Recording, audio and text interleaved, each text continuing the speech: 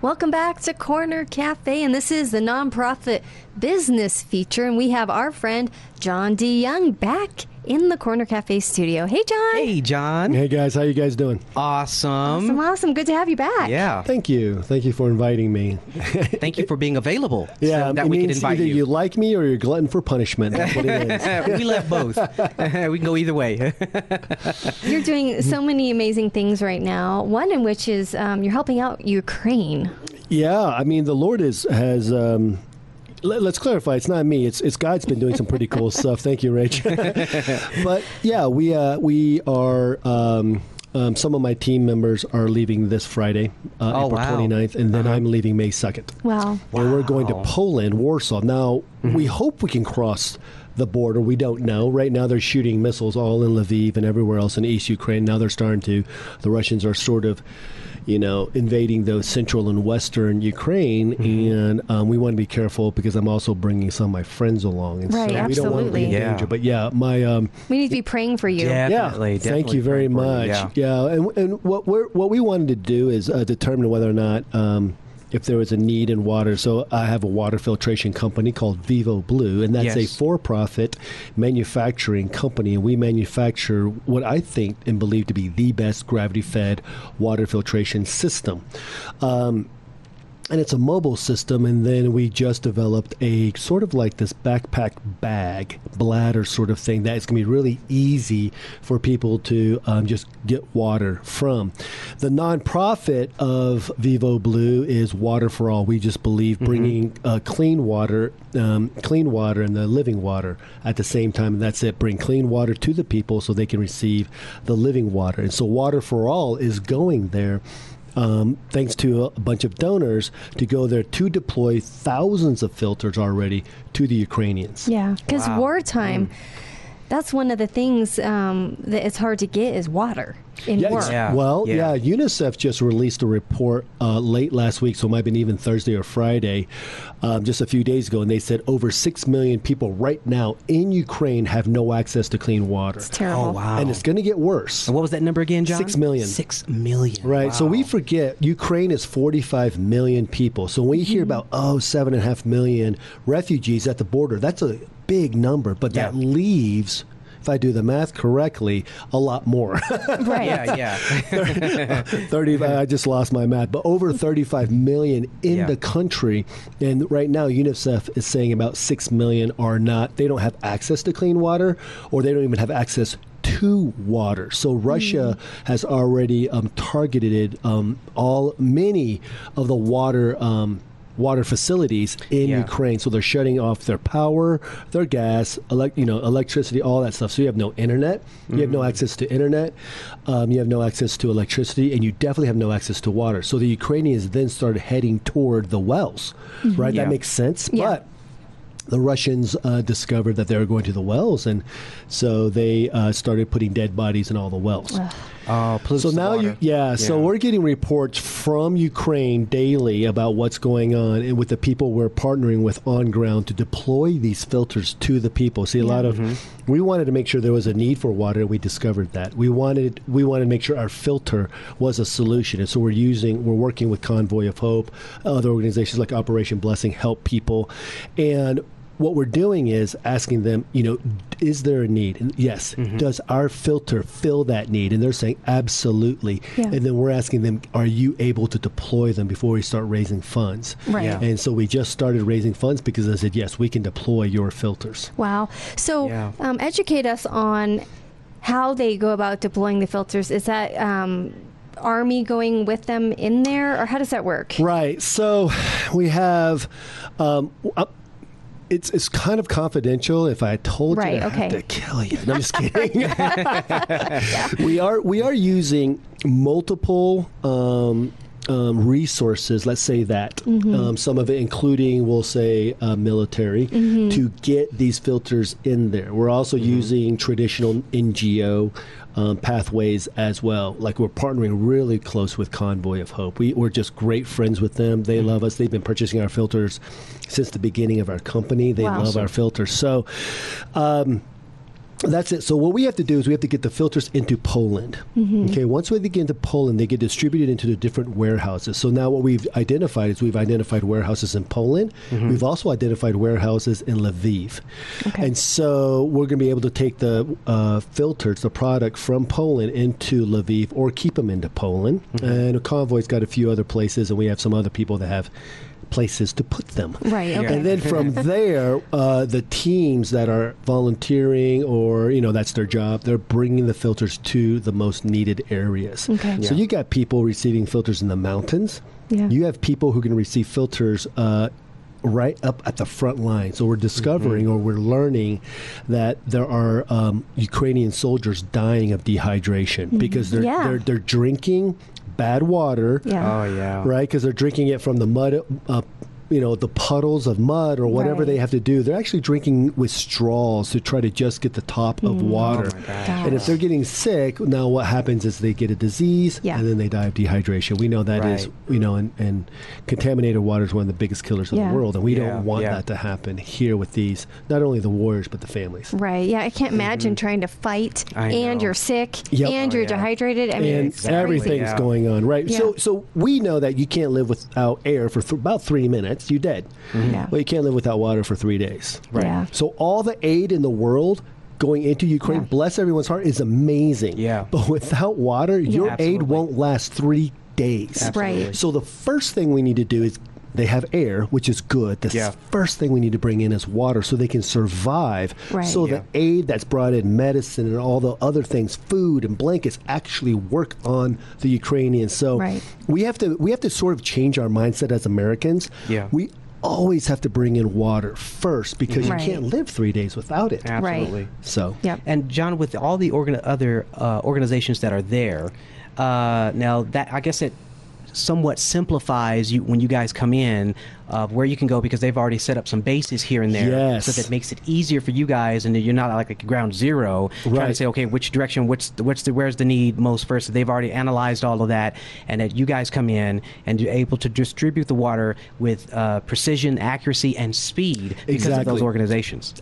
I love how you said that. That's what we're going there for. Is we're going to test the accuracy, the precision, and the speed, because everyone says they're doing it. I want to be there to know it, feel it, and then, it's not a simulation. It's a real activity that we and my team have, and a couple of my donors are coming. Wow. So they get a chance to go, wow, my money is now being used. So, with the nonprofit Water for All, 100% of every dollar donated is going to getting that filter into the hands. Now, that includes shipping from our warehouse in the Philippines. That includes going through customs.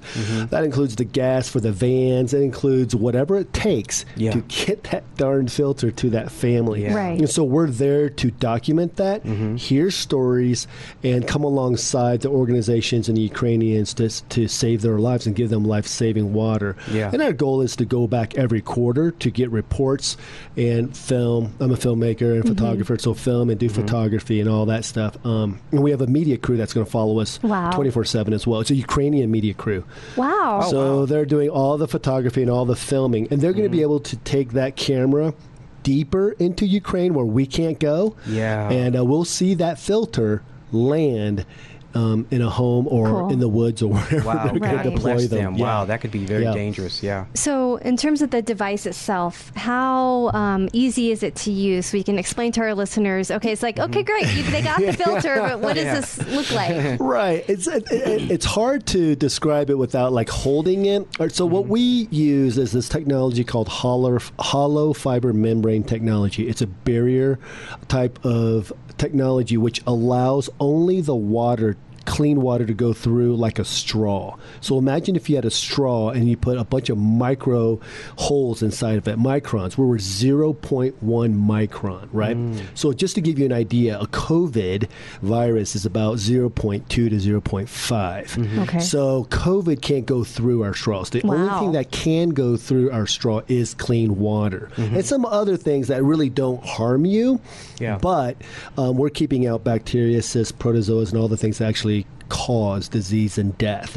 So we use medical grade hollow fiber tubing membrane into our filter. Now the filter can sit in any type of water. So you can have mud, water, lake, river, pool, any type of water in there. And as it filters through the tubing, it comes out of a spigot. Wow, okay. So what we did for this particular cause, because we know that the Ukrainians have to be mobile, right, definitely, we created a backpack bladder. Wow, okay, It's great. 10 liters, so that's 2.5 gallons of water, right, which is enough for a family to have, for at least a half a day or a day. Yeah. They can just go to a river, stream, or to the street, or wherever they get it. Even if they're piping water through some municipal center, that's probably destroyed and it's just not great. Yeah. But they can get any kind of water. They can just go to a lake and just scoop 10 liters into the bag and put it over their shoulders. Wow. And within seconds, all you have to do is open that spigot tap and that clean water comes out. What's great about it, though, Rachel, is most, if not all, water filters that are portable like this require an extensive, difficult cleaning mechanism to clean it. Right. Ours is so simple. All you have to do is rinse the filter. Wow. If you can rinse it Yeah. in dirty water or clean water, which Really? is hard to imagine. Yeah, that's really hard to imagine. Because then my question would be, well, where do they get the clean water? It's like, I need the clean water. Right, This, you don't rinse need this. clean water to clean the hollow fibers because Wow. all you have to do is get the contaminants off the fiber. Okay. So imagine if you just have to agitate the filter enough to get the contaminants Right. off the filter, that's all you have to do. Yeah. And so what it does is it allows the filter to last longer because it's not getting clogged. And every day or every other day, you're just rinsing it. Right. That's it. Yeah. And so what we also know about war is once a country is destroyed, how long does it take to rebuild that infrastructure? A long Gosh. time, yeah. Right. Yeah. Very long time. We're praying that the war's over soon, and Yeah. 7.5 million people are going to go back home. To what? Yeah, Right. exactly. No homes, no water, no electricity, nothing. So our filter lasts for years. What it Right. allows a Ukrainian family to do, once we give it to them now, they get immediate water. They'll have water within 30 seconds. Right. That's amazing. And then they'll have it up to 3 years Oh, through wow. that rebuild Wow. of the infrastructure. So Yeah. that's pretty powerful. So for our listeners who say, hey, first of all, I want to support what you're doing and possibly also get this for themselves. Oh, yeah. And when they get it for themselves, am I correct in saying that they also support what you're doing? Yes. Yes. So we have we sort of like the Tom's model a little bit. If you purchase from our retail store off of Amazon, a portion of that, the proceeds go straight to Water for All. Water for All then takes that money, and when we occur enough, we go start sending filters along the way. So what we're doing is right now, because we are new and still a new company, right now we're saying that if you buy a retail off our Amazon, it gives one family or one child water for a year. Oh, wow. Okay, for now. Yeah. Yeah. Right? We would love to get it to where it's 1-to-1. Right. Right? That's what we want to do. We Yeah. really want to get it 1-to-1.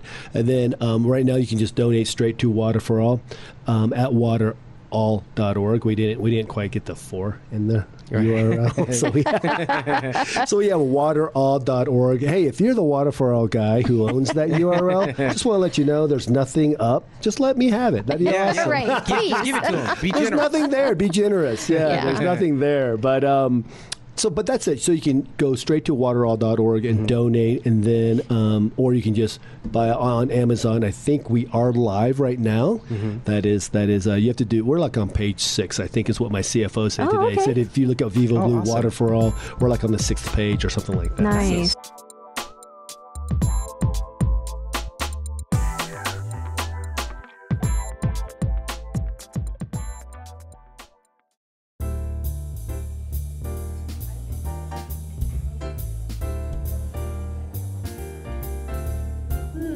This is absolutely wonderful. I feel... I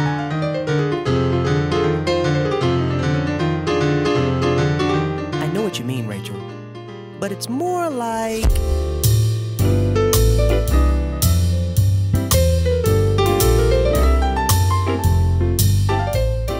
I feel you, Jamie. I can't put it into words, but it's more like...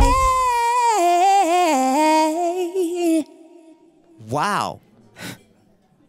You know, I couldn't have said it better. Tune in to the Corner Cafe Radio, where we share the story and heart of an artist with music variety. Saturdays at 9 p.m., 95.3 FM, 1220 AM, KLDC. Welcome back to Corner Cafe, and this is the nonprofit business feature, and we have John DeYoung back in studio. Yes. Woohoo! You guys can't get rid of me. No. Well, we just love your heart and everything you are doing right now. Yeah. It's huge, and to bring water to Ukraine. Yep. Is going to be very impactful. In our last show, we talked about what you do and how the device works and stuff. But we right now want to learn, how is it that you came to do this? And tell us a little bit about your background story. Yeah, thank you, Jamie and Rachel, for having me again. I love your show. And we love thank you. you for your support. Thank you guys You're doing great so much. work, bro. Seriously. Yeah, you guys are awesome. I love the people you have on here. Big shout out to my buddy Kirk. Yes. Yeah, Kirk. Hey, Kirk. We'll have to have him in studio next time. We'll have to do it again. Yeah, Get all of us in here. Kirk, Cassandra, all of us, the whole shebang. the whole team. And my wife. Yes. And your wife, yes. We Yes. would That love would be to a good have her time here. to do that. Absolutely. Yeah. Yeah. Absolutely. I think it all starts with the grace and the love and the mercy of God. Mm-hmm. I don't know if many people know this. Maybe I've told my testimony a few times in like private areas. Mm-hmm. But I was I'm an orphan from the streets of Suwon, Korea. So I was found on the streets. Okay, around the age of 4.5, and so I'm an orphan. And then I was adopted around 5.5 or 6. We really don't know how old I am.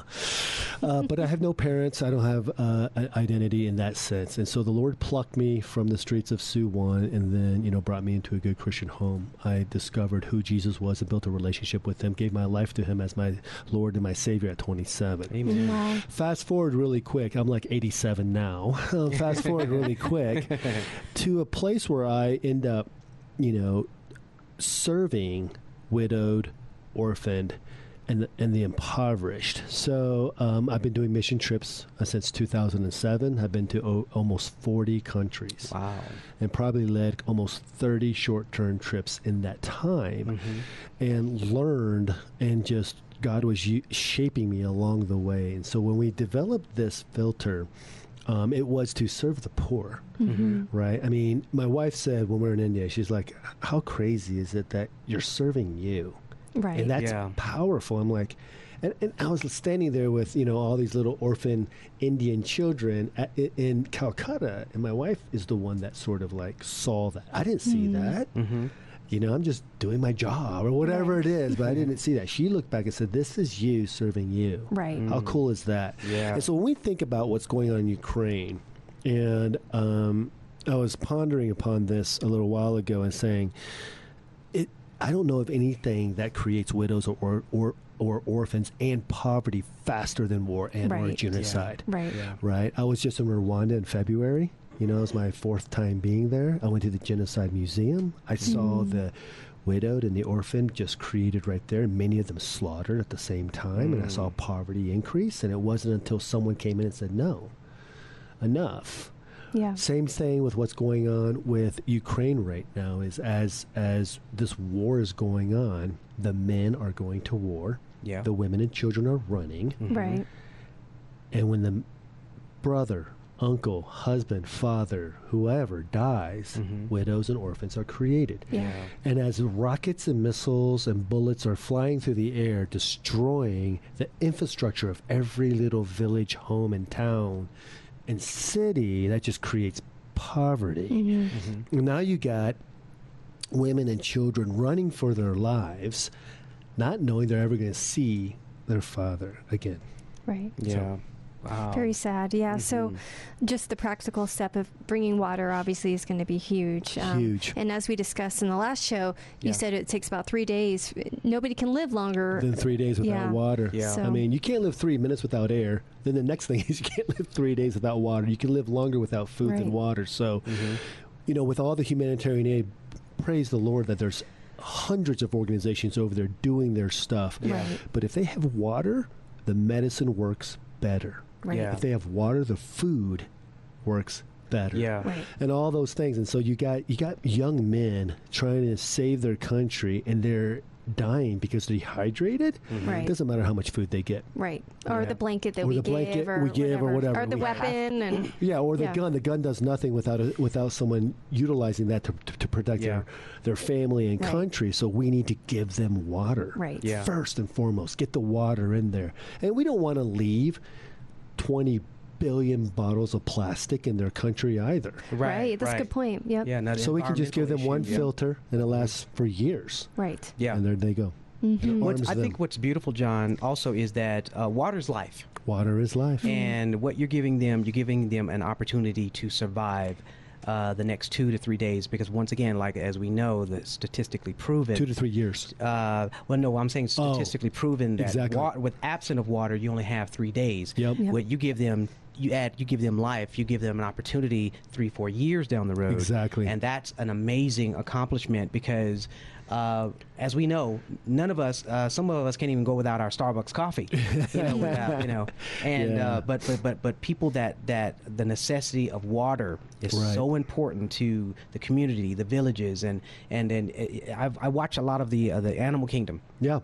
And you always see every animal, no matter what the prey or the preyed upon, they always come to the water hole. Always to the water hole. Water is life, and that's what you guys give them, because everybody has to come to the water hole at some point. Absolutely. They have to come to the water. They have to sustain life in order for them to run. Yes. Right. Sustain life for them to even, pray. And so when we think about, the partnerships that Water for All is having, one thing that I think is really unique is this is an interesting thing that the Lord brought is we're partnering with Kirk Humanitarian. So Kirk Humanitarian is a nonprofit out of Salt Lake City. They've created some of the best prenatal vitamins. Oh, wow. So information we're getting from Ukraine is all the pregnant women are having miscarriages. Oh, wow. Because of the stress and the running and maybe the abuse. No nutrition. No nutrition, no water. Well, the hospitals are probably... Hospitals are out. Yeah. You got no utilities. They're cold. Whatever is going on is creating so much stress that miscarriages are becoming an actual issue, possibly suicide for that, because they don't want their child to be born in this. Yeah. So we have a wonderful partnership with Kirk Humanitarian, and they're offering us free prenatal vitamins to come alongside the water for any pregnant woman. Great.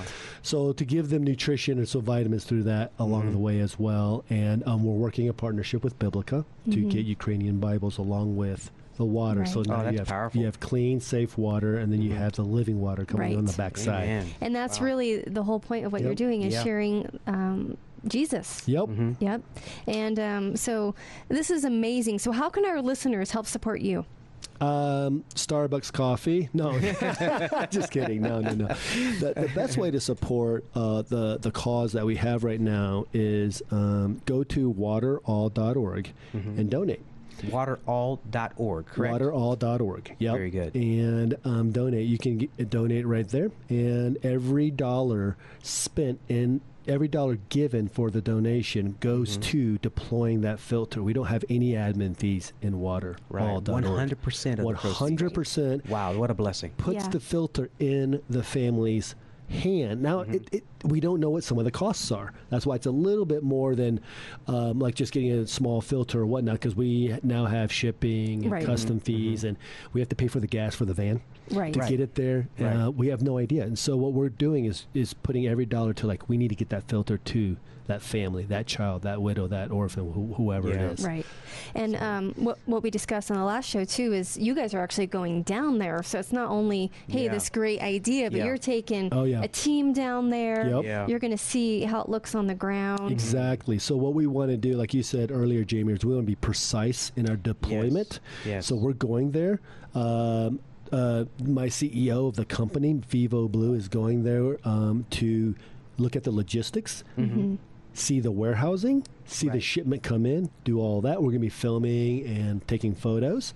And then I'm coming just a few days later as he builds the logistics. I'm going to come, and then we're going to start deploying filters. So we'll know how they come in. We'll know the organizations we're partnering with. Right. And then we'll see them get in the vans, these little cute little minivans. They look like VW vans, and we're going to see them cross the border. And then we're sending a photographer and a videographer across the border with them to make sure we get the footage of that filter filter reaching that family. Wow. And pray for them, listeners. Pray for them as they do this very heroic thing. Yes, very heroic. That's a great word, Rachel. Yeah.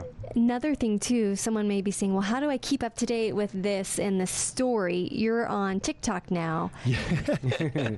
I just started a TikTok against your will. Against my will. My team said you needed to do this, but my TikTok is John the Water Guy. I just started it.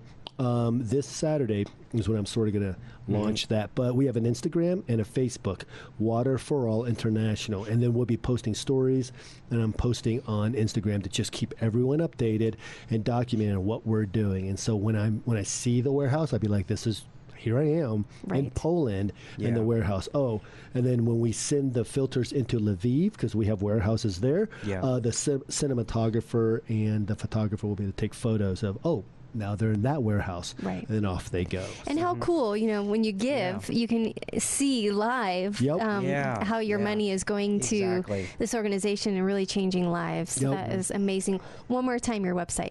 The website is waterall.org, and our social media is Water for All International, and then the TikTok is John the Water Guy. Well, I'm gonna have to get on TikTok because I've been kind of avoiding TikTok too. But I'm like, no, just get on, just to follow John. I'm one of those I think one of the things I was talking to one of my TikTok, I would say almost like mentor. They're call them TikTokers now. TikTokers. Yeah. I have a mentor. She's in college. Yeah. And she wants to come alongside, and she's like, John the Water Guy, which I thought was a silly name, but it actually works. Yeah, it's perfect. She said what you can do is if you just keep telling the story. Yeah. I said can we turn